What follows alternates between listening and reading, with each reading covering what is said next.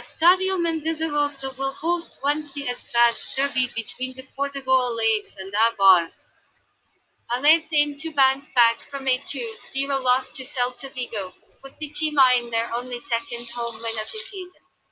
The hosts shared the spoils with the likes of Barcelona, Valencia, and Real Sociedad in the previous three home games in La Liga, and they are surely capable of holding Eibar to a draw. Pons should be the only absentee in the home team. The visitors, on the other hand, aim to make amends for a 3-1 loss to Real Madrid. Los Armoros recorded 4 wins in the previous 6 away games in Segunda Division, therefore, we predict that they are going to grab something from the match.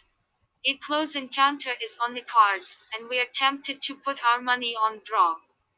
The likes of Correa Cubero, Enrich, Oliveira, and Vargas Diaz are injured for the visitors. This match will be played on 24/12/2020 at 0 o'clock. Prediction: